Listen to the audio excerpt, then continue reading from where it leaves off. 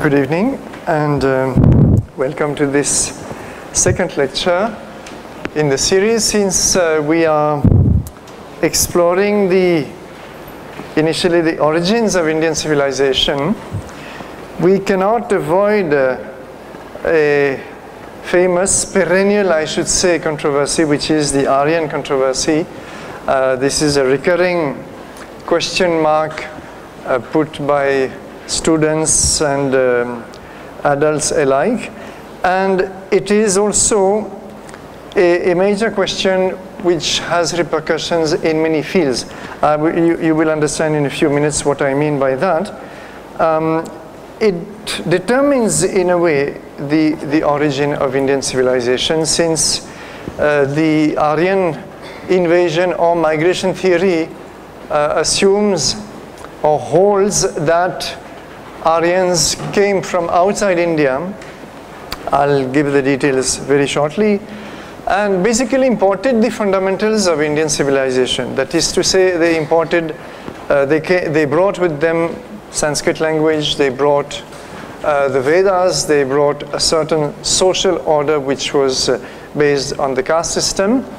And these things in many ways are important ingredients of the later classical Indian civilization that we will see in the next lecture, the Ganges civilization, which began in the first millennium BC, which culminated, for instance, in the Mauryan Empire, and so on. So it is an important question because it boils down to whether those important ingredients of Indian civilization are indigenous or not.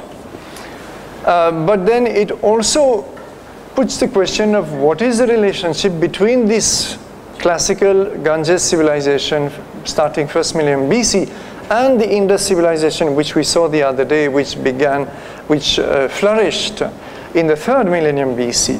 Is there no connection at all, or do we find still some legacy lingering on? So to start with, I chose a evocative picture from a textbook used in some schools in Tamil Nadu. In fact, in my city of Coimbatore, this is where I picked it up one day accidentally. And you see a very, you see in fact the Aryans sacking a Harappan city and slaughtering the hapless Harappans mercilessly and destroying therefore the Indus civilization. So this, Hollywoodian scenario, or maybe Bollywoodian if you prefer, I don't know, is what our children still learn at school. It depends a little bit. NCERT textbooks have softened the whole, they still go by the Aryan invasion theory, but in a much more discreet manner. But in this kind of textbooks, and especially in the South, where, as you might know, the Aryan invasion theory is a kind of essential dogma, because without it, the so-called Dravidian parties would have no ideology left. Not that they have much left anyway, but this is what students learn, and in this case, in class 4.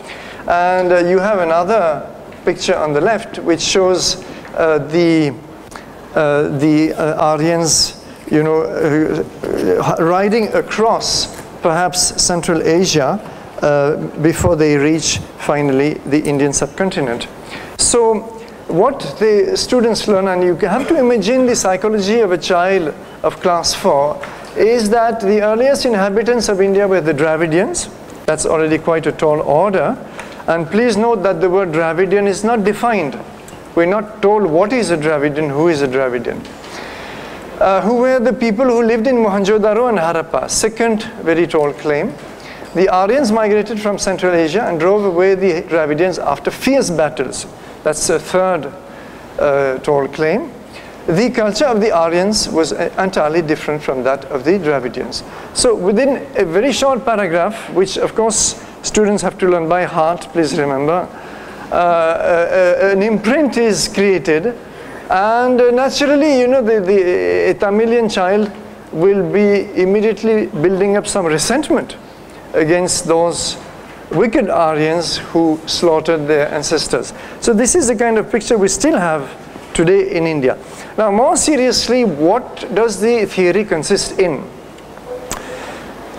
We have, therefore, the notion of a new people speaking an early form of Sanskrit. You know, Vedas are not in classical Sanskrit, they are in Vedic Sanskrit. It's an archaic form. They're supposed to have entered India about the middle of the 2nd millennium BC, and either brutally conquered or in softer versions today, somehow dominated local populations to the extent that they could spread their language, their Vedic culture, and their caste-based social order. So this is the essence of the theory as it stands. So we have two versions, the hard one, which is that they destroyed the Indus cities, and this is still taught in many textbooks, and a softer one, which is that since they came in 1500 BC, and I told you the other day that the Indus civilization collapses at least in its state structure, in its urban order, by 1900 BC, there is a gap. And therefore, the new proponents of the Aryan migration theory, as it is now called, say that, well, they entered, and somehow they still subjugated the local populations, whoever they were, and spread their culture, etc. So, and then we have the fact that the Rig-Veda does speak of battles between the Aryas.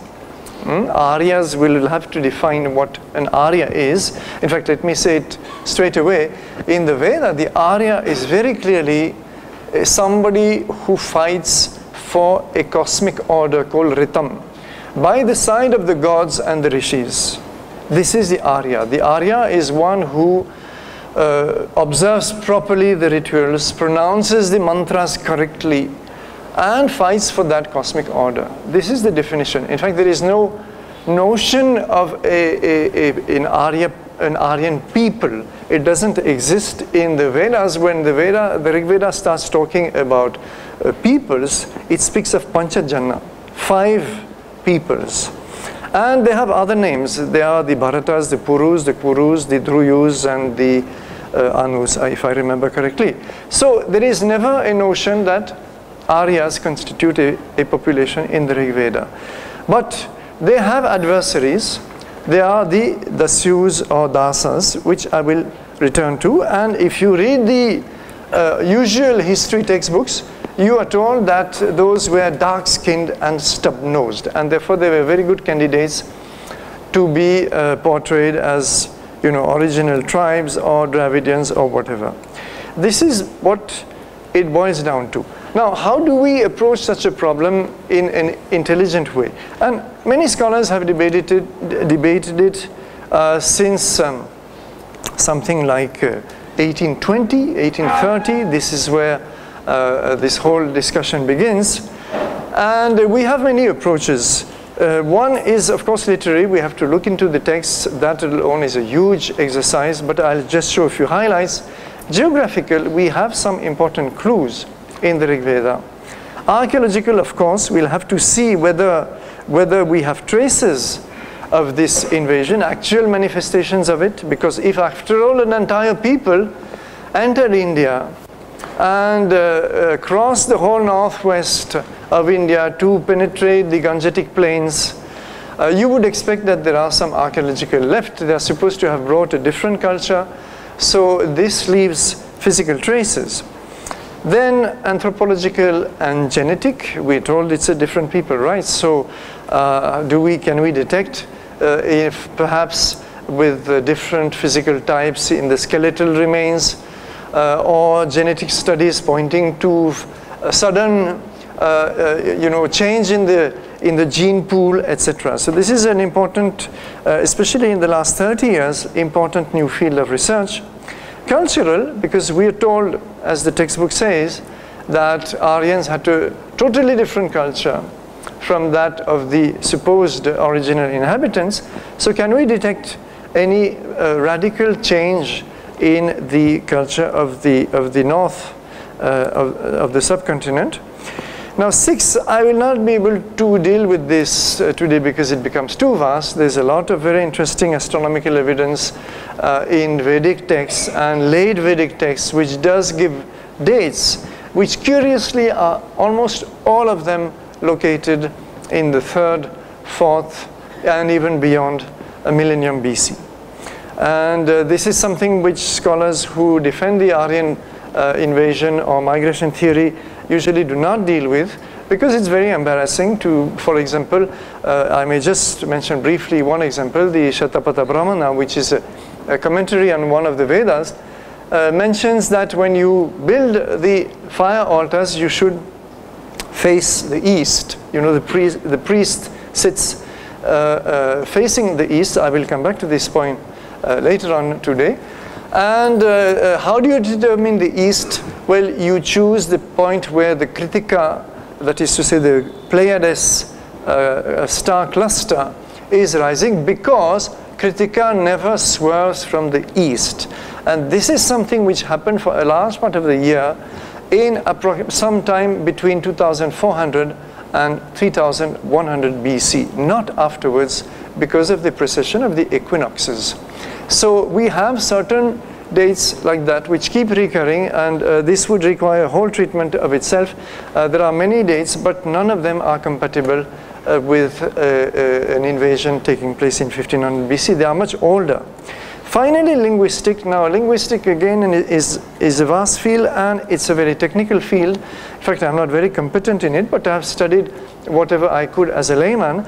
And what I have seen is that the Aryan invasion theory originally has two raison d'etre, two purposes. One is that the scholars right from the late 18th century, William Jones, needed to explain the newly discovered connection between Sanskrit and the European languages like Greek and Latin. That connection is obvious, it is absolutely non-controversial, and this is what actually gave the name to the Indo-European family of languages, which includes all North Indian languages, except a few tribal ones, and Iranian, Persian, and languages like Afghani, and all European languages basically, except a few like Basque and so on.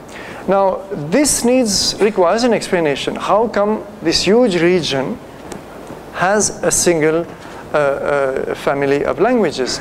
The easy explanation was, of course, to imagine a population somewhere in the center of gravity of that region, which could be, the Black Sea, which could be southern Russia, which could be Central Asia, and imagining this population to radiate in all directions, which is what was done.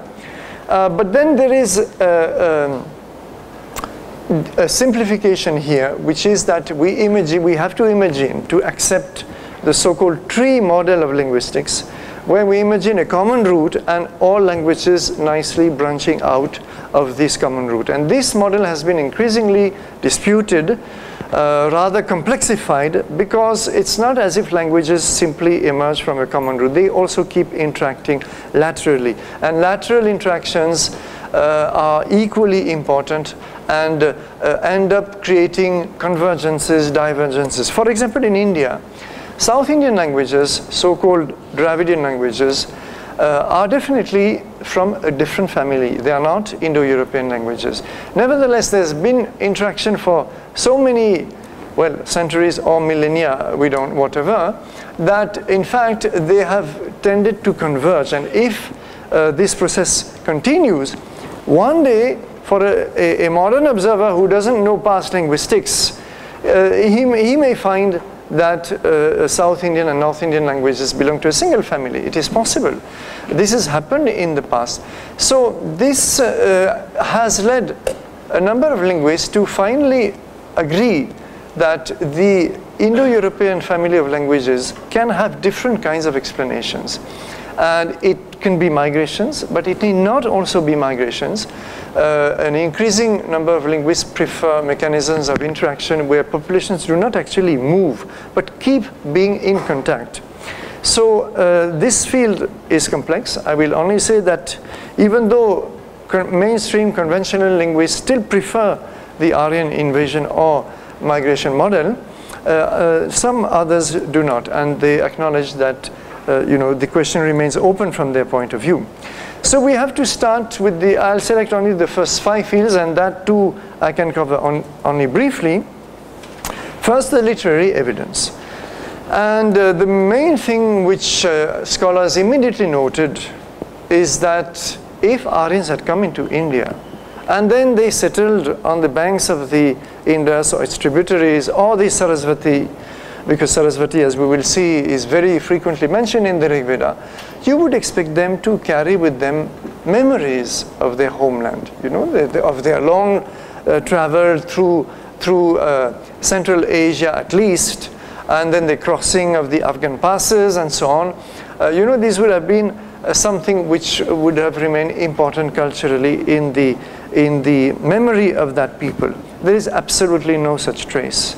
Despite valiant efforts by many scholars, the Rig-Veda is absolutely silent about any land outside India. In fact, its territory, its geography, as we will see, is basically northwest of the Indian subcontinent. So this is embarrassing. And Sri Aurobindo in 1915, even before him, Swami Vivekananda had already made similar statements.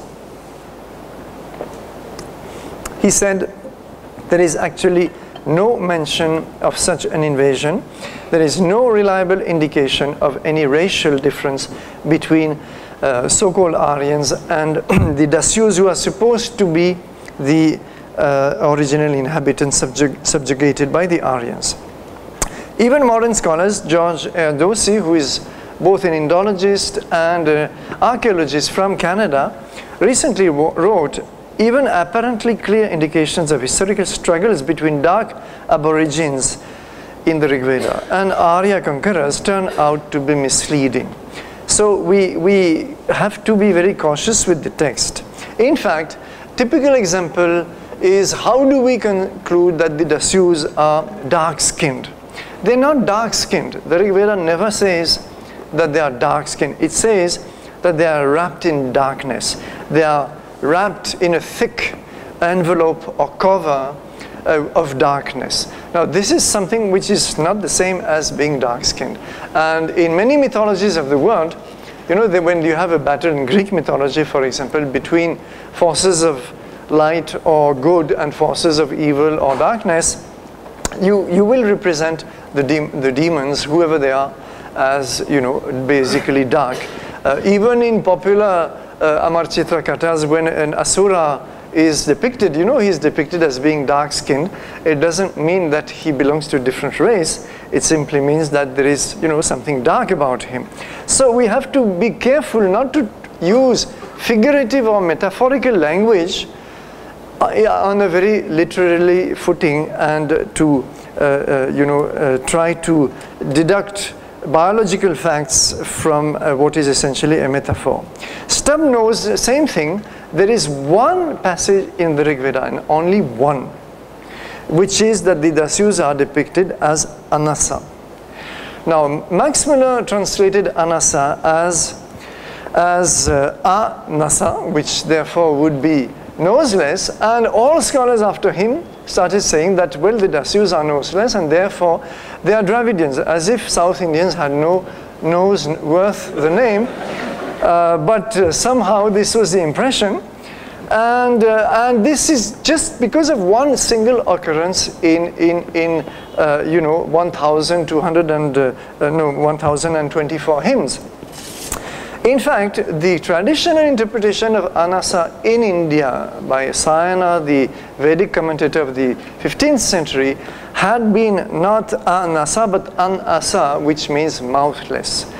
And the Veda constantly insists on this notion that those who really are the Aryas are those who pronounce correctly the mantras. If you cannot pronounce the Vedic mantras correctly, they have no efficacy. So mouthless means, and this is made clear by other passages, those who actually cannot pronounce, or those who sometimes corrupt the mantras, the Vedic speech.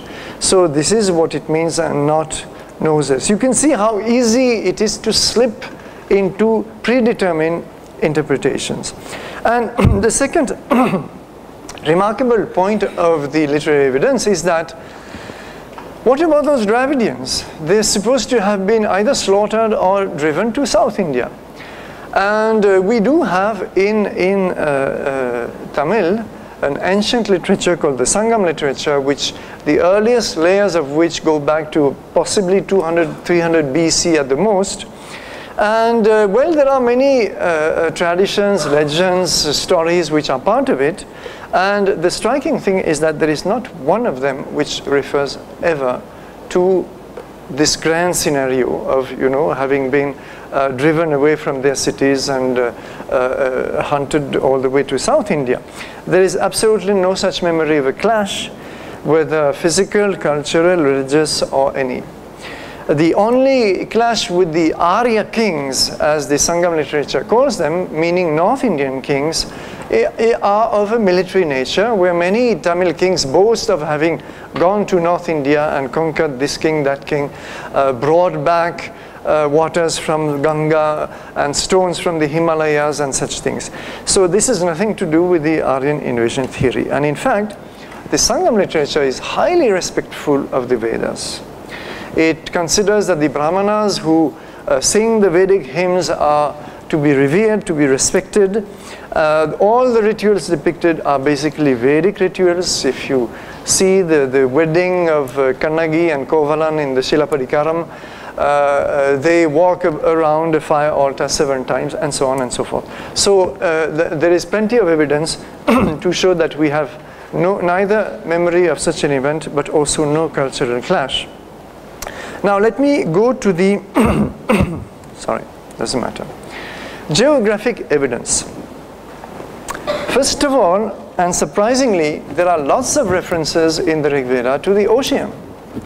And this is something that was initially swept under the carpet because it was very embarrassing. The Aryas are supposed to have migrated from Central Asia, which is of course landlocked, and then they enter the plains of the Indus and Saraswati. It's a long time before they are going to be in touch with the ocean, the Arabian Sea, long enough for it to be absorbed into their culture. Yet they talk of ships, they talk of an eastern and western sea, they talk of sailing, storms, waves, and the oceanic imagery is very strong, in fact, in the Rig-Veda. So this is already an incompatibility with the migration theory.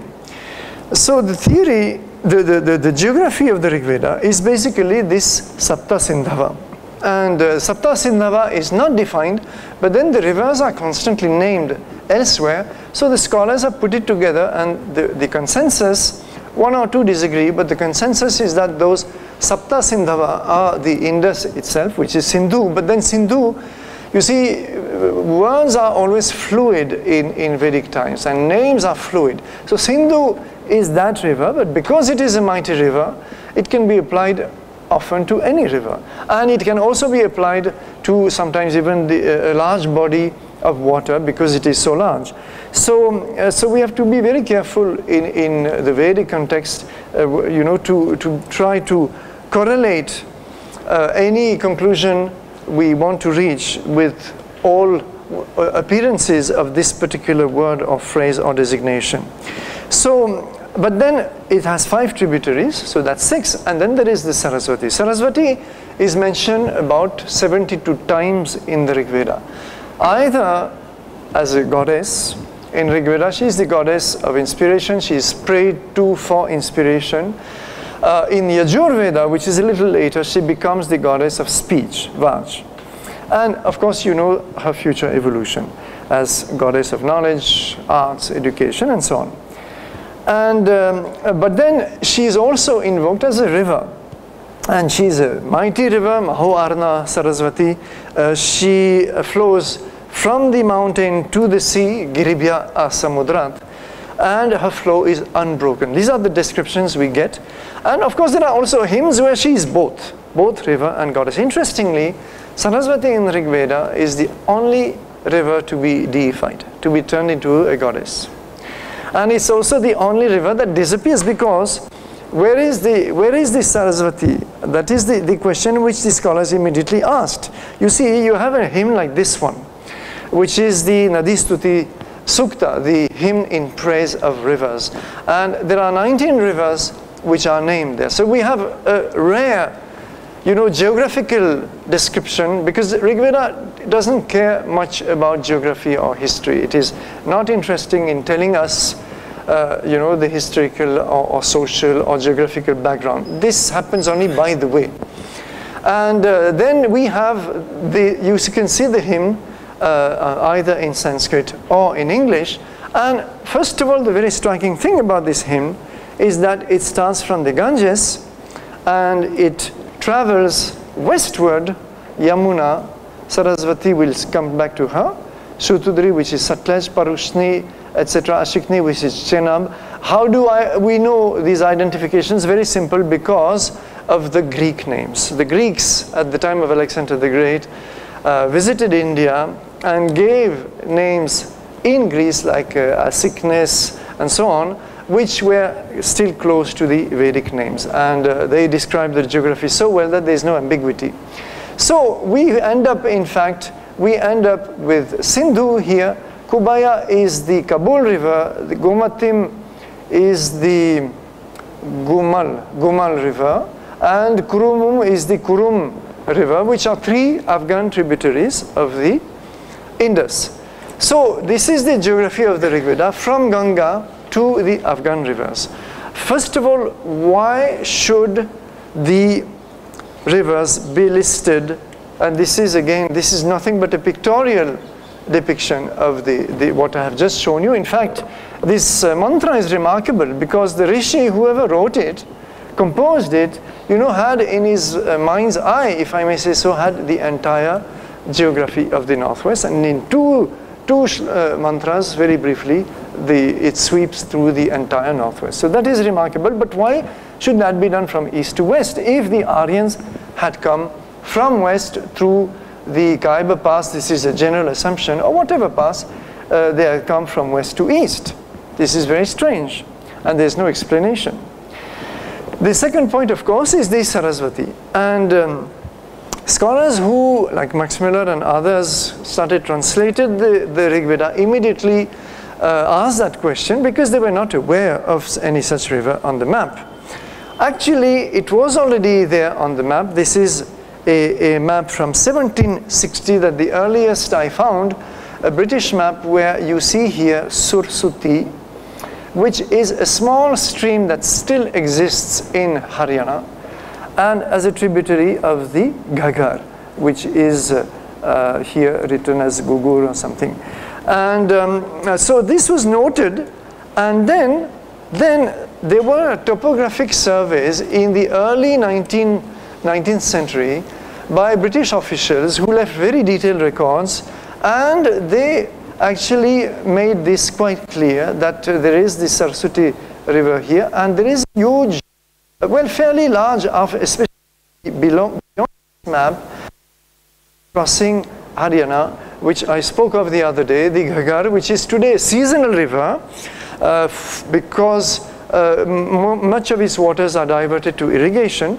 Nevertheless, during strong monsoons, it still flows into Punjab. And the first person in 1855 who proposed, who put 2 and 2 plus 2 together, and who said that, well, we have a big dry bed here between the Yamuna and the Sutlej, which is where Rig-Veda tells us that Saraswati is located, and therefore this must be the relic of the Saraswati.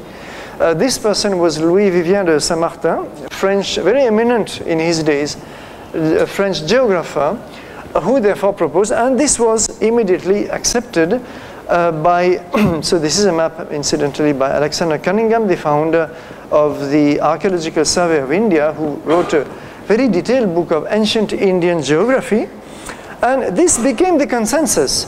So you see 1881, this is a French book where you identity between the Saraswati and the Ghaggar. Then you have a more detailed study in 83 by C.F. Oldham.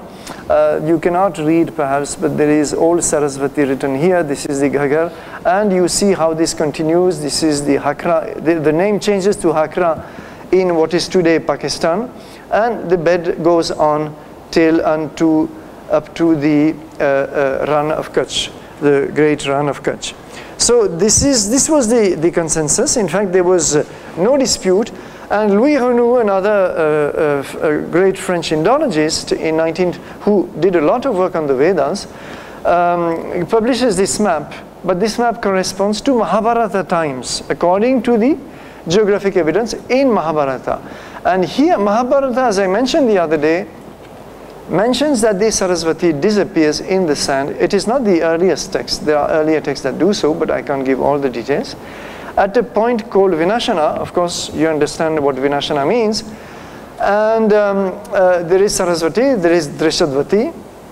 And this is and in fact, the whole of the Mahabharata, the war itself, takes place in the region of Kurukshetra, of the Saraswati. So we have a literary continuity pointing to the loss of the river, and only here, there is no notion of Saraswati at Allahabad in those days, and this is what scholars have studied. This is a German geographer in 1969, Herbert Wilhelmi, who actually tried to recreate all the phases of the Saraswati from Vedic times, when actually the Sutlej, instead of veering as it does today at Rupa, today it turns here, and this is today the Sutlej. But he makes it flow into the Saraswati, and similarly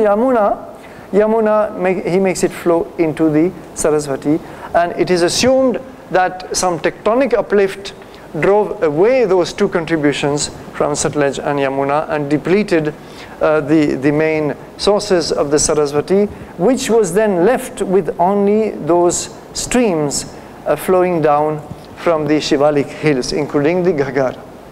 So whatever the exact mechanism, we have also now remote sensing studies. This is one of the earliest ones. You see the bed here, named Saraswati. This is by ISRO, and getting lost in what is today the Cholistan desert of Pakistan. We have, of course, better images today. You can actually get better images right on your desktop, showing us the bed. And you see here, of course, the Ganga, and I'm sorry, yeah, this is Ganga and this is Yamuna. The Sutlej now is here.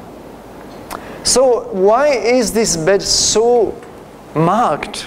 Actually, it's an important point. It's not that there is a deep valley. There is no deep valley. There is a slight depression. But there is an underground reserve of water still there. And this water has been dated by isotopes, and it is quite compatible with a few millennium BC. In fact, there is no modern recharge in this region. And especially the dating has taken place here in this part of western Rajasthan, northwestern Rajasthan. And what happens is that this underground reserve of water creates a different vegetation pattern on the surface. And you can, in fact, it was noted by the British officials in the 19th century because they were considering using this route to march into Sindh and conquer Sindh. They abandoned the project because they were able to conquer Punjab first, and then from Punjab they moved into Sindh. This happened in the 1840s. But they were considering using this route because they said that the advantage of this dry bed is that there are lots of wells along the coast, and all those wells have sweet water, fresh water. Whereas if you move a few kilometers away, the wells have brackish water. This was noted in the 19th century reports, and this has been verified by the Rajasthan Water Board in particular. So this different vegetation pattern is what you see. More studies, I mean, this could go on and on, showing the paleo beds linking the Yamuna system with the Saraswati system and the Sutlej system with and in fact this is still sometimes a seasonal stream. It is called the Patyawali, I think, or the Hind river. So plenty of evidences. The last is the recent ISRO study showing the various courses of the Saraswati, because it has shifted its bed several times, like all the Indo-Gangetic rivers do. As you know, those plains are very flat, so any accumulation of alluvium or any tectonic change will cause those rivers to change course. This happens even today in the Ganges plains, as you know. So it comes all the way to the Run of Kutch, which you see here. And this is, as a reminder, the site of Dholavira, which we visited the other day. So in any case, we have, and the reason I show all these names, I'm not going to read them out, is because there is a false impression created both in the media and by a certain class of historians who object to the identification between the Ghaggar and the Saraswati, that those who promote these identification are basically Hindutva people. And this is written, you know, verbatim in articles after articles, and you know that those who say that this was a Saraswati are basically Hindutva. Well, kindly decide whether all these scholars, and in my book you will have detailed references of their writings, whether they can all be Hindutva, I doubt. But this is the consensus that this is the only possible candidate for the river that will match the description of the Rig-Veda, which is very simple, that the river lies between Yamuna and Satluj. So this is of course a strong argument against the Aryan invasion theory, because we have seen that the river dries up around 1900 BC. This is what actually I'm going to show it now.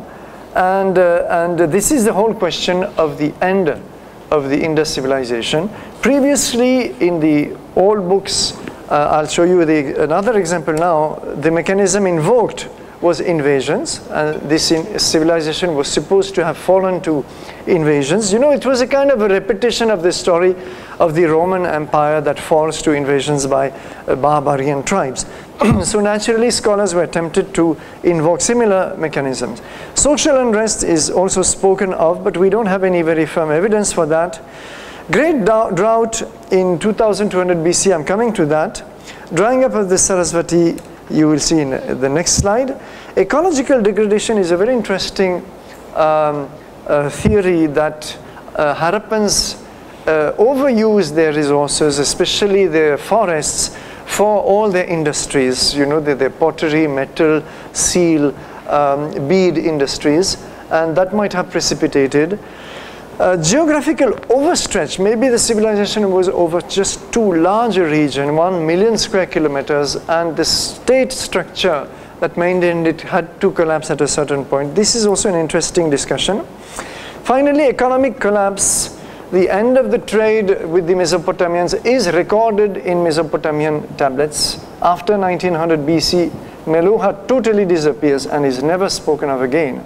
So something happens. Now, is it a cause or is it a consequence? In fact, for all of these, this is the discussion. We may say that they are all factors in the end, but which one is exactly the cause is not very easy to determine. But there is a growing trend among scholars to prefer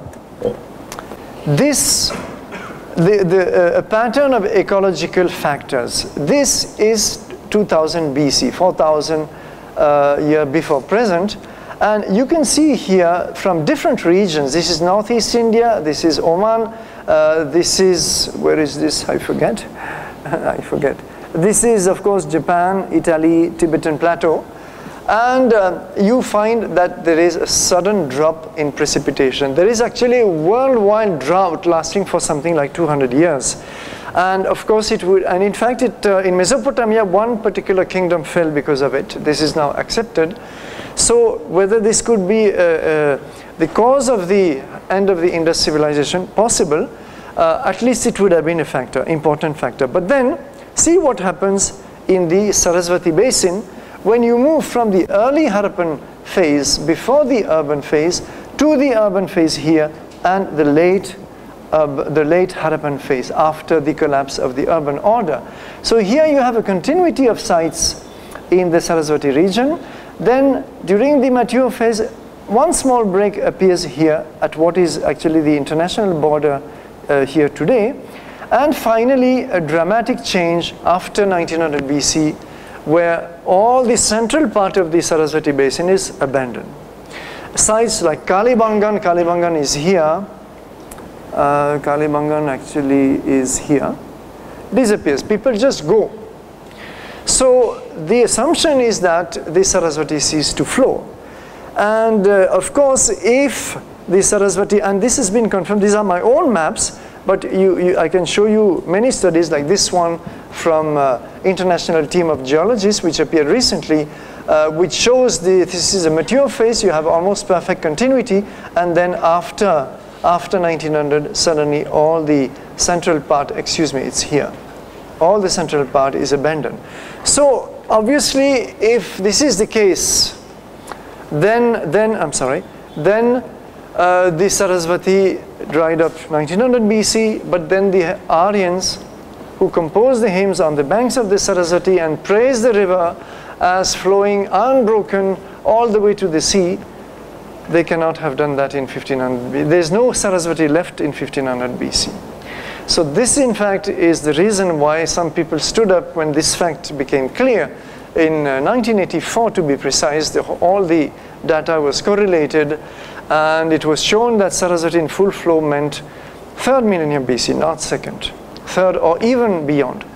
And then some people stood up and said, well, in that case, it cannot be the Saraswati. So, well, fine, this is, everybody has a right to his opinion, but then the natural, logical consequence is that those who composed the Vedic hymns praising the Saraswati in full flow did so before it dried up, and that would be in the 3rd millennium BC or beyond. So this also is a strong argument against the migration theory. Now, as far as the archaeological evidence is concerned, we must mention, because it is still in our textbooks, you see 1947, this is about the kind of evidence we use in our textbooks today in India. Though NCERT textbooks have improved, I must say, but in state boards of education, people just copy, from the previous writer. They don't realize that history textbooks need to be updated regularly. So we had a great archaeologist called Mortimer Wheeler, who was sent in 1944 to India from the war front to salvage the Archaeological Survey of India, which was in a pretty bad shape. And he did a fantastic job. He woke up, he was extremely energetic, woke up the whole sleeping survey, slumbering as he says, and introduced very modern methods of stratigraphy, rigorous stratigraphy in excavations, which permitted a much better control of chronologies at sites that was not followed before him. And also, to his great credit, trained generations of Indian archaeologists through various schools and training camps in the field. But then he had also his pet theories. And when these skeletons were found in the streets of Mohenjo-daro, this is at Mohenjo-daro, 33 of them, later on 37 of them, then his imagination started working. And he said, well, this is the evidence of the final massacre, as he called it, of Mohenjo-daro. And he said, who could be the authors? Obviously, it has to be the Aryans, because don't forget that Indra is the Purandara, he's the destroyer of the cities. If you take Pur to mean city, which is another big issue, but I can't go into it today. And therefore he said Indra, the leader of the Aryans, the Aryas rather, stands accused. And this had a terrific effect, of course, and people tended to be convinced because he was a very persuasive person. But an American archaeologist in 1964, George Dales, studied those skeletons more closely. He was skeptical, and he found that they actually did not belong to the same epochs. One S is missing at epoch. They were from different periods of time. So first of all, that is a big question mark. And they were, to his understanding, his interpretation, they were the result not of a massacre, but of a sloppy burial. And he asked, where are the burnt fortresses, the arrowheads, weapons, pieces of armor, the smashed chariots and bodies of the invaders and defenders? And there is absolutely no evidence of any kind that he was asking. So he called it a mythical massacre. In the 1980s, another American, Kenneth Kennedy, who actually sadly passed away just a few months ago, a brilliant bioanthropologist, I'm going to come back to him in a few minutes, studied the skeletons now much more closely, because bioanthropology, that was his job, you know, to take the bones and try to find evidence of what happened, or evidences of disease, or all kinds of evidences. And he found that many of the injuries which Mortimer Wheeler had pointed to, the bones had apparently marks of injuries, had actually healed before the death of the person. And many of them were not injuries at all, but were just the result of post-mortem erosion. So then of course, the whole theory was discarded, and Wheeler accepted that he had promoted this theory. He said, what exactly was his quote? He said, in a lighter vein. But still he preferred to stick to it nevertheless. Even in the last edition of this book, though he acknowledged that there were weaknesses, he said still that's the best we can do. But ultimately, what archaeology tells us is that there is no evidence of invaders, and you know, especially in terms of artifacts, you would expect invaders to have left weapons, to have left different types of tools, of objects of daily use. Archaeologists are excellent at documenting all these material objects. There is no intrusive culture, as they say, towards the end of the Harappan civilization. So I'm going to skip some of these quotations to save a little time.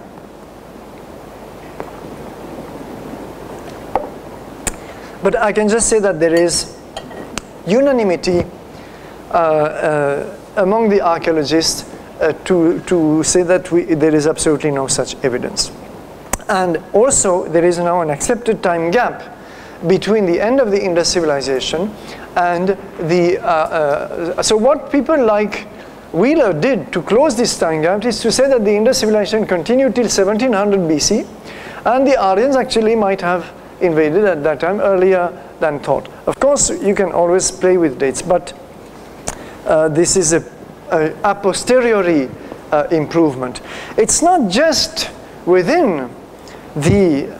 actually, the problem is very complex, because if you want the Aryans to have come in, first of all, they would have crossed somewhere. Either they originate somewhere here in Central Asia, or if, as many scholars propose, they originate in Anatolia, or in the Black Sea, which would be somewhere here, or in southern Russia, which would be somewhere here, there is actually no consensus even today where the Proto-Indo-Europeans, as they are called, originated from. In any case, they would have crossed all these regions, and there are certain cultures which are found in these regions. This is, for example, the Bactria-Mahajana archaeological complex, a brilliant civilization of the Bronze Age, of the contemporary with the Harappan civilization. And then you have post-Harappan, you have the Gandhara grave culture in Swat, you have the cemetery age culture in parts of the Indus Valley, you have the copper board culture, this is in the 2nd millennium BC, and then later on the painted grey culture. And what I can say in brief is simple, that there have been scholars to promote all of these as being Aryan culture. But then it's you cannot have all of them. You have to choose. And the problem is that none of them actually covers the whole ground. You see, none of them covers the whole journey that the Harappans would have followed. Cemetery age has been promoted for a long time as being evidence. It is visible. It was first visible at Harappa, at a place, a cemetery, in fact, called Cemetery Age. And it was thought to be the result of the incoming Aryans, but then later on, and this is what has happened with most of these cultures, it was shown to be in continuity with the final stages of the urban culture. So there is actually no cultural break, and this is what we see for all of these cultures. And none of them actually provides a good explanation for an invading people. So then I have to spend a few minutes on the horse issue, because there is an argument which is presented, and it has to be dealt with both textually and archaeologically, which is, and you remember our first little textbooks, that the Aryans introduced basically the horse in the subcontinent. It is a fact that Rig-Veda constantly speaks of Ashwa, horse-drawn chariots, and therefore some scholars will say that the horse is central to Vedic culture.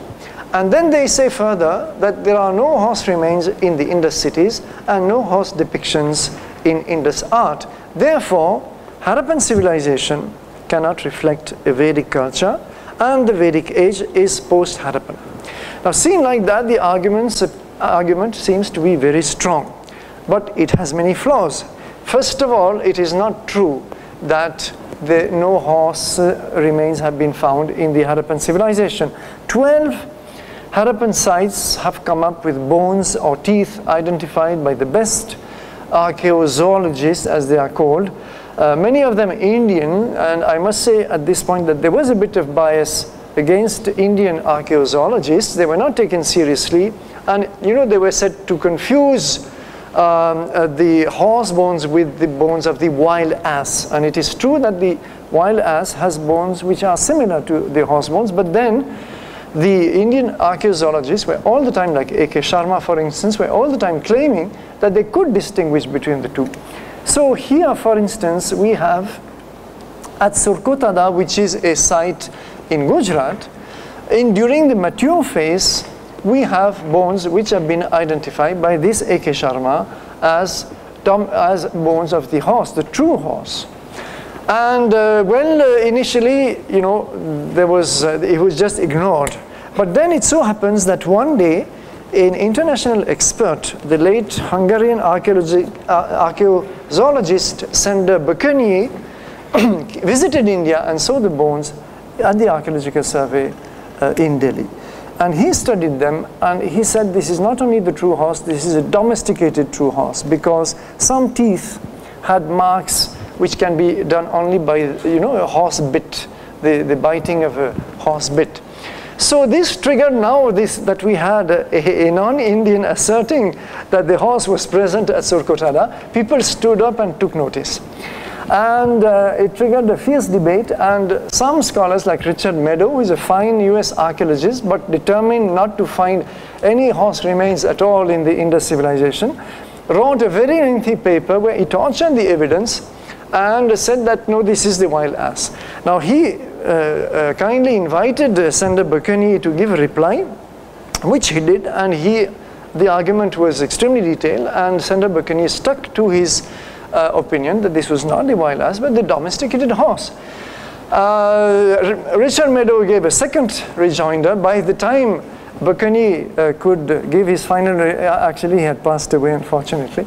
So the debate died, and now you have historians claiming that this has been proved to be the wild ass. But the funny part is that when people try to trace migrations of Indo-Europeans through Europe, and they follow the evolution of the horse, supposedly again, brought into Europe by the same Proto-Indo-Europeans, who do they refer to? To Sander Bököny. He is the final authority always quoted, and I've given in some papers many references that he is always quoted as the supreme authority. So he is accepted in Europe, but he is not accepted back home. So this is a little unfair in my opinion, and therefore we cannot say that the horse did not exist in the Harappan civilization. In fact, the same Mortimer Wheeler, whom I showed you, and who, as you saw, was a great defender of the Aryan invasion theory, acknowledged that there were bones of a horse at Mohenjo-daro, though a higher level, but the levels were unfortunately not dated, so we cannot offer a firm date. But from Ranagundai, which is in Balochistan, earliest and doubtless pre-Harappan layers. So this much he accepted even in his days, 1968. And he said it is likely enough that camel, horse, and ass were in fact all a familiar feature of the Indus caravan. So you see that some very orthodox scholars do not have a problem accepting that the horse exists. Do we have no depictions? Well, this is again debated. You have to decide whether this found in Lothal, this figurine found in Lothal in Gujarat, does it represent a horse or a dog or something else? The tail is bushy, which is why Dr. S.R. Rao, the late archaeologist who excavated there, identified it as a horse. But I agree that it is open to debate. However, this one in Mohenjo-daro, identified by Ernest Mackay in the 1930s as a horse, does look like a horse, especially with the elongated neck. And well, this is about all we have. There are a few more, but they are pretty indistinct. And it is true that the Harappans did not clearly depict the horse, for example, on seals, on pottery. There is no such depiction. But if you do not depict an animal, it doesn't prove that it doesn't exist. They do not depict the cow, ever. Yet they were bulls. We know that they depicted the bull, and they were, bull horses, so there must have been cows. Camel horses, camel bones have been found, quite a few, but the animal is never depicted. The cat, the wolf, the lion, the jackal are never depicted, yet they existed in the Harappan environment. So we cannot take non-depiction as a proof in itself. If bones have been found, that should be enough. Furthermore, lots of points which I will have to mention very briefly, but they are very important because they show how we can, treat an argument in the wrong way. We can have a wrong methodology. People say the Aryans brought the horse. Therefore, we should expect an increase in horse bone remains and depictions after 1500 BC. Do we have? Answer is no. There is absolutely no increase in horse bone remains after 1500 BC or depictions. In fact, the horse is never depicted in India, almost. There are a few sites which do give a few horse figurines. But in a big way, it's only in the Mauryan Empire that the horse suddenly is a glorified animal. Previous to that, it's only the bull, the elephant, basically. In the Rig-Veda, and this is the biggest secret of the horse argument, which nobody debates, and I stumbled upon it one day while going through carefully through all the passages in the Rig-Veda that mention the horse. In fact, it is not just the Aryas that have Ashwa, it is also the Dasyus. The adversaries of the Aryas also have horses, and I can give you at least 8 passages to prove that. So if Ashwa means the horse, then it is as well a non-Vedic animal. It is also with non-Vedic populations. Then the whole argument that the horse should be a marker of Vedic culture, which is what many scholars insist upon, falls flat. So you see that the argument is not, I'll give just briefly one example, which is that Ushas, to show the complexity of interpreting the Rig-Veda, Ushas, the dawn, is praised in one hymn as Gomati Ashwavati. Now, if you look at the 19th century translators, British translators, they translate Gomati is full of cows and Ashwavati is full of horses. So this is dawn. But Go is accepted also as being light. You see, cow, milk, light. So Go, in any standard dictionary in Sanskrit, Go is also the light. That is well accepted. But what Sri Aurobindo said in 1915, before the discovery of the Indus civilization, is that Ashwa does not mean actually the physical animal, it means speed and energy, not always the animal. In that case, his translation is dawn full of light and energy. Now you kindly decide which of the two you want, but this shows you the difficulty, the risk in mechanically interpreting terms of the Rig-Veda. Now I'm going to very quickly mention, I'll take 5 minutes to close this lecture. It's a huge topic. I knew I would be running behind times, but it doesn't matter. We have important, I'll just summarize. I'm not going to read all this. I'll just summarize. Very important skeleton studies taking place since the 1990s. The issue is very simple. Can we identify through skeleton studies a different human type? Suddenly, suppose South Americans had entered, or Chinese people had entered India in the 2nd millennium BC, you would be able to detect it because there would be different physical features. And the big answer is no. Kenneth Kennedy the same, and many of his colleagues and Indian colleagues also all studied hundreds of skeletons belonging to the Harappan civilization and belonging to the later phases. And they said there is essentially no difference. And what we see, they said, is that there is biological continuity, which means that the Harappans were basically the ancestors of today's Gujaratis, today's Rajasthanis, today's Punjabis, today's Sindhis. They were themselves of different physical types. This is not as if the Harappans were a tightly homogeneous population. But they failed to see, and that is why Kennedy, for example, in many of his papers, has emphatically rejected the Aryan invasion theory. I'm going to have to skip the genetic evidence, but I can simply mention that we have now, since the last 15, 20 years, yes, there is a burn smell, so please look around, and in case you detect anything, it could be a Vedic fire somewhere, but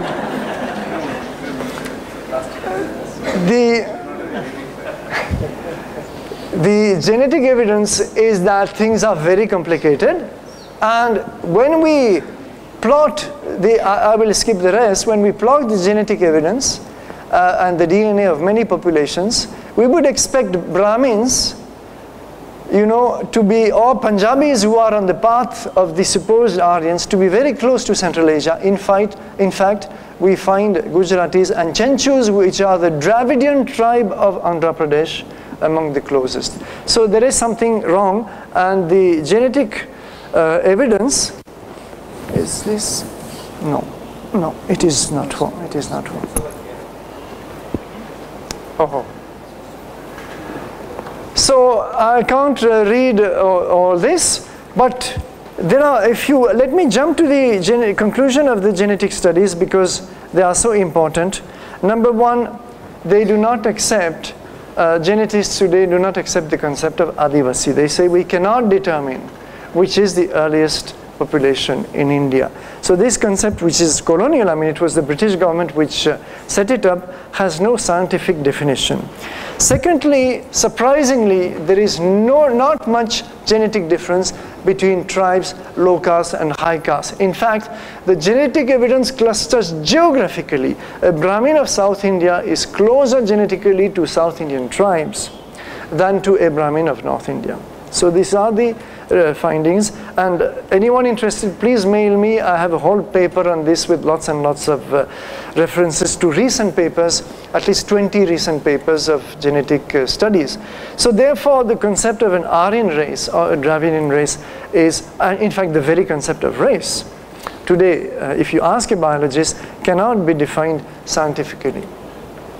South Indians also did not, according to genetic evidence, are long settled. It is not as if the Dravidians, who are supposed to have been also invading from the Mediterranean, according to some models, are also long settled in India. In fact, all major populations, except some fringe populations, especially in the northeast, we do know that some tribal communities migrated from Burma, from China, but otherwise all populations are said to be settled in India for at least 40,000 years.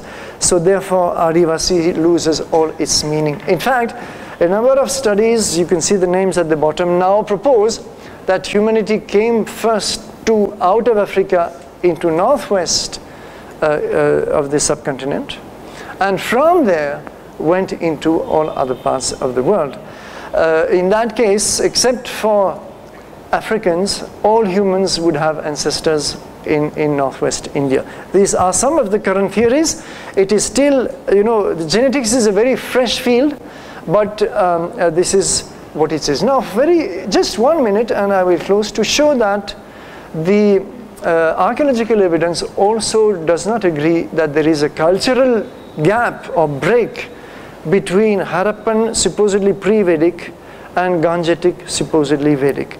You just see certain things like this Harappan swastika, fire altars have been found at several sites and can have no other explanation. For example, at Banawali, 1 foot thick of ash was found in this structure, which cannot serve any other purpose, obviously. So fire worship, this is from Kalibangan, a row of 7 fire altars. This is in Gujarat. And worship of Linga and Trishul, which evoke worship of Shiva.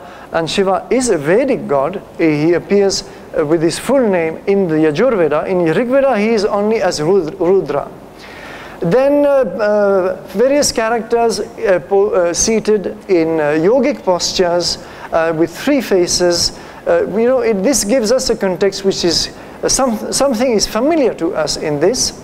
Even the Harappan unicorn, the concept of a bull with a sharp horn or sharpened horn exists in the Rig-Veda and in Mahabharata, where Krishna says that Ekashringa was his former old name. So we have such bridges which need further study and can be interpreted in many ways, but also the evidence of yoga. You recognize here from Harappan figurines some well-known posture, possible practice of meditation. This important figure is shown in deep contemplation. So these point to a certain cultural continuum, which at least all these scholars have stressed, even from John Marshall in 1931, stressed the fact that actually there is no break. There is no significant break or hiatus between Indus and Ganges phase. And the previous concept of a dark age in the 2nd millennium BC, this is found still in many textbooks, is no longer valid, says US archaeologist James Schaffer. So the cities disappear, but the culture lives on. And through what mechanism, I will try to explain in my next talk on the Ganges civilization. So the conclusions, the Aryans remain elusive. They are so elusive that, and maybe that is the best tribute we can give them, that archaeologists have completely stopped talking about the Aryans. In the archaeological literature of the past 15 or 20 years, archaeologists just don't want to hear about Aryans anymore. They can explain the whole evolution of cultures in the subcontinent without invoking Aryans or anybody else. So therefore, but then, since we have no physical, bioanthropological or genetic evidence for them, some scholars have proposed that, okay, they did not invade brutally, they migrated, and since there is no evidence for physical evidence, they migrated in very, very small numbers. And one scholar, a famous linguist, Michel, even said that one Afghan tribe overstaying in India would have been enough. So you kindly decide if it is enough. He calls it the trickle-in theory. So we don't have an invasion, we don't even have a migration, we have a trickling in of Aryans. But whether this can be rationally justified to explain that these trickled-in people could have overturned the entire linguistic, cultural, social landscape of India, that is the big issue. Well, it remains mainstream, especially because of linguistic support, but my point is that why continue to teach this divisive theory, which has been increasingly challenged and carries such a heavy colonial baggage. So I'm sorry I exceeded the time a little bit, but this is a huge topic and I did my best to show you that